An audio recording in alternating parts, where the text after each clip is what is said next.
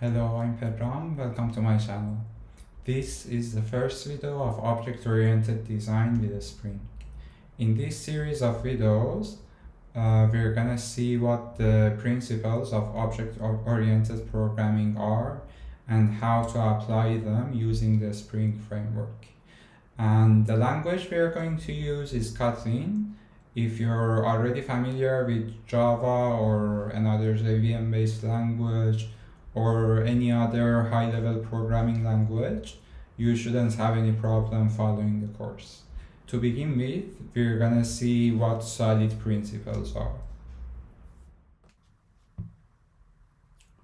Solid principles is the abbreviation for 5 different principles. First of them is single responsibility principle. The second one is open-close principle. The third one is Liskov substitution principle. The fourth is interface segregation principle. And the fifth is dependency inversion principle. Now we're gonna see what each one of these are. The S.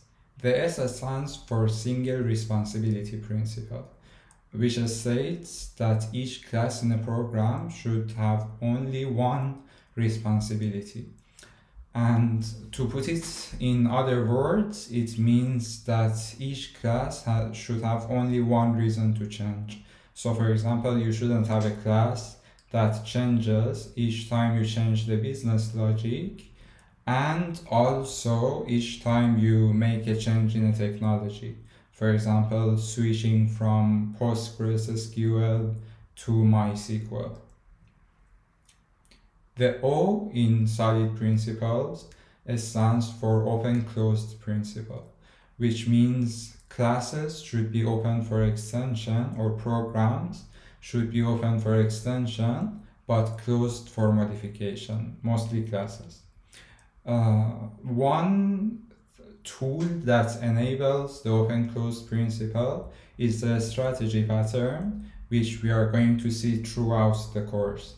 For example, imagine a reader interface which can have multiple implementations that read data from the web, from a stream, from a website, or from different sources, and you have a class that only depends on the reader interface rather than concrete implementations like file reader or web reader. The L in solid principles stands for Liskov substitution principle, which states that subclasses should provide all the behavior and functionality that one would expect from their superclasses. An example of this is that for the methods of the subclasses, the preconditions shouldn't be strengthened and the post conditions shouldn't be weakened. So if the parent class is able to process an object with certain conditions, the subclass shouldn't have tighter conditions for that object.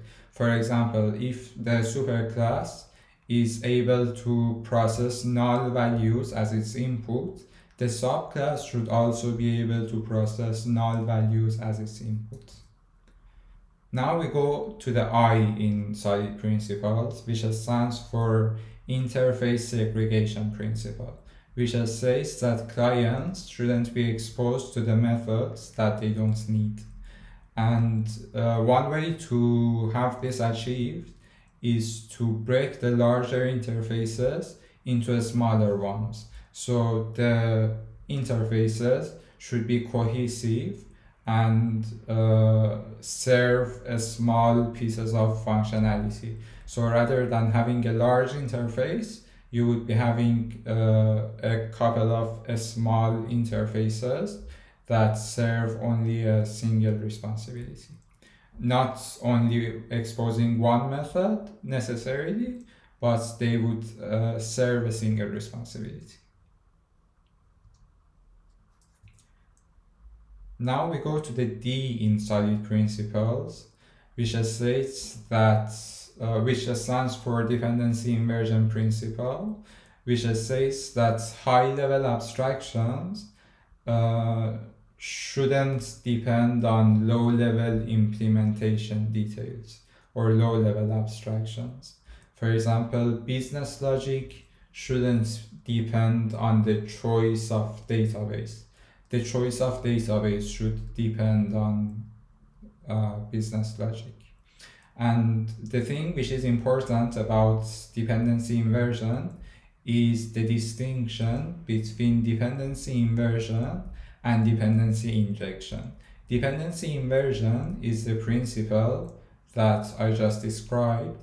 Dependency injection is a design pattern that separates the instantiation of an object from the usage of that object. We will see how dependency injection behaves and how it is used throughout the course with Spring. But to put it briefly, when you have a class A, for example, which depends on class B, instead of having class A instantiate an instance of class B, you would have a third class inject an instance of B into the constructor of class A, for example. And this lets us to change the behavior of the program dynamically at the runtime, and also helps us have better testability. This is the way we can use mocks, for example. And if you haven't heard about mocks, I would explain them thoroughly when we get to the testing section of this tutorial. That was it for the first video. Hope to see you soon.